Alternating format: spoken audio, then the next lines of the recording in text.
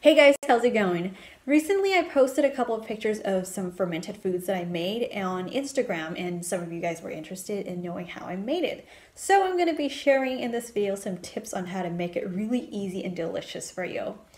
I really enjoy fermenting my own foods, and because I get to not only make it with any kind of combinations that I like, but also can adjust the level of saltiness in there. I love eating it as a side dish or any kind of things with my meals. I also give it to my dog Lotus. She loves it. And hey, healthy gut equals healthy immune system. I can't see why we don't give this a try. So we're gonna get started. Before starting the DIY, I want to first show you guys some of the vegetables that you can use or in a combination somehow. Things like cucumbers really creates a nice natural pickles, even sweet peppers, bell peppers, hot peppers if you like a nice kick to it. I love using rainbow carrots, cauliflowers, or things from this cruciferous family really seems to speed up the fermentation. And I just enjoy using firm vegetables because they don't get too soft after fermenting.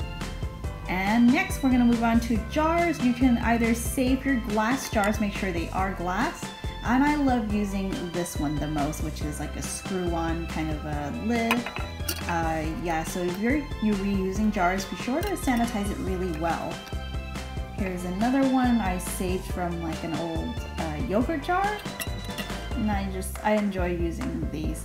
Or you can also purchase the new ones. This is a pickling or fermenting jar you can get out online or at a department store. Since I don't have any empty ones, I'm just going to show you this one that I have some fermented foods in.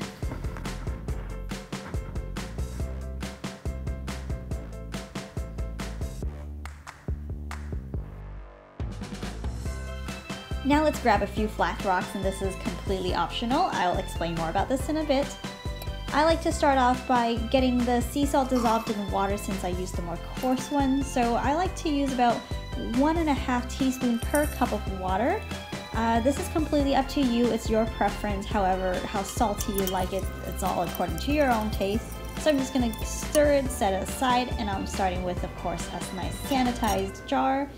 And I'm going to be using some Napa cabbage that I already roughly chopped up, and I'm just packing it in. I'm packing as much as I can in this jar.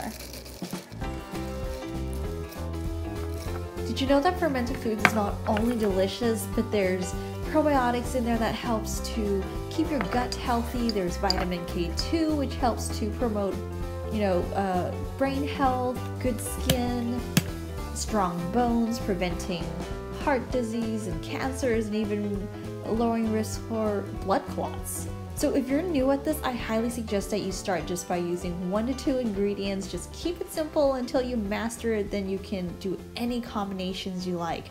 Here I have garlic and Napa cabbage. I think they both pair really well together. I mean, think of kimchi, right? So maybe you can try like a cabbage and garlic or something. Just keep it simple. Now that you've filled it up almost to the top, you want to leave about 1 or 1.5 inches space from the top. This would allow the fermentation to happen and not cause the vegetables and the liquid to rise too much that it would overflow. So yeah, I'm just going to keep packing it down, pressing it, as much as I can. Now that the jar is filled, I want to keep the veggies underwater, and to do that there's a couple different ways. First would be to place the stones on top to weigh the veggies down, or the second method, which I like to use for shredded cabbage. Here is the finished product for this fermented cabbage, sauerkraut I guess you call it. So first you would set aside a large cabbage leaf, and then after you fill the jar up, you would fold this large leaf and stuff it back on top to prevent the smaller pieces from floating above water. And because I just messed with this jar to show you, that's why you're seeing all these little pieces floating now.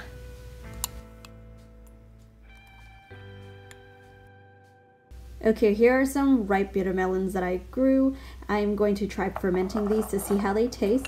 So I'm just going to give this sea salt water a stir again just one more time in case any has not dissolved. And I'm just going to fill up these jars. And the key to this is that you make sure all the vegetables are going to be completely submerged underwater. That would prevent mold from growing.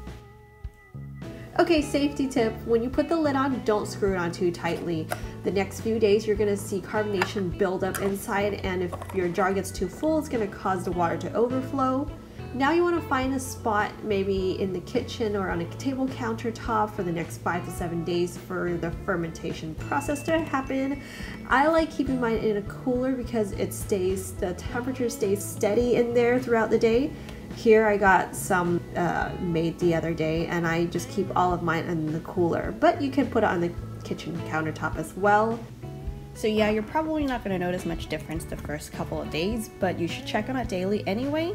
When you notice tiny little bit of bubbles forming in there, also the lid's going to be a bit tighter than how you left it last, and that's when you know to loosen the lid just a tiny bit, and you want to do that each day when you check on it if you notice it getting tighter, the lid getting tighter.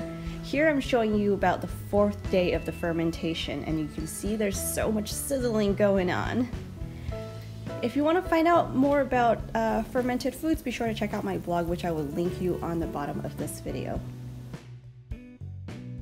Now if you want to check if your veggies are ready, this is what you gotta do. Oh my god, it's pouring over.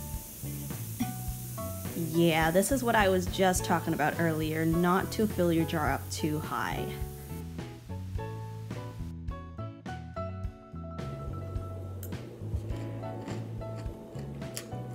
Oh my god, it's so spicy. The Anaheim chili. Oh. I love the way chili smells, guys, but I can't handle the spiciness. That's why I pick a really mild one. So yeah, that's pretty much how you're gonna try it and find out if your food is ready to eat or not. Is really just how you like it. How fermented do you like it? How crunchy or soft do you like your vegetables to be? So for me, I'm gonna let it sit just a couple more days and then I will put it in the refrigerator. It's still crunchy right now. It's salty and a little, it's not sour enough. So just push it down, close it. Now it's gonna go in the cooler for a couple more days. Now let's check back in with the bitter gourds. It's been a little over 7 days and the carbonation has already settled.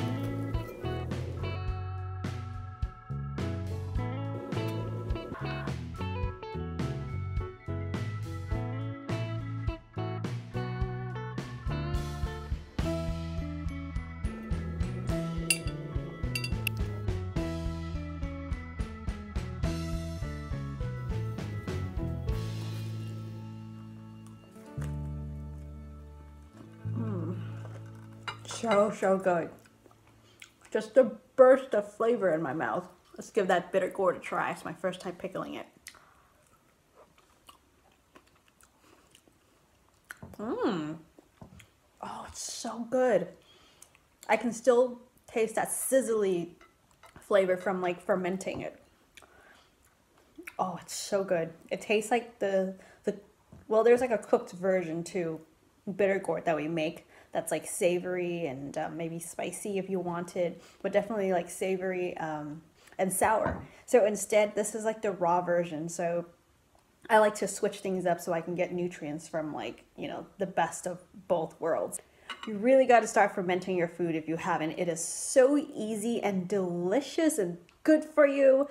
If you follow through the tips that I just shared with you, it is not going to be scary at all because it took me a while to actually, you know, understand, you know, the basics and the importance of like, you know, how to ferment your food correctly. So I hope you guys do give this a try at home and let me know down below what your experiences are and what do you like to ferment. Yeah, and if you have questions, be sure to leave in the comments down below and like and share the video if you enjoyed it. And please, I would love for you to subscribe to this channel for more videos, and I shall see you right back here in the next one. Thanks for watching, guys. Bye.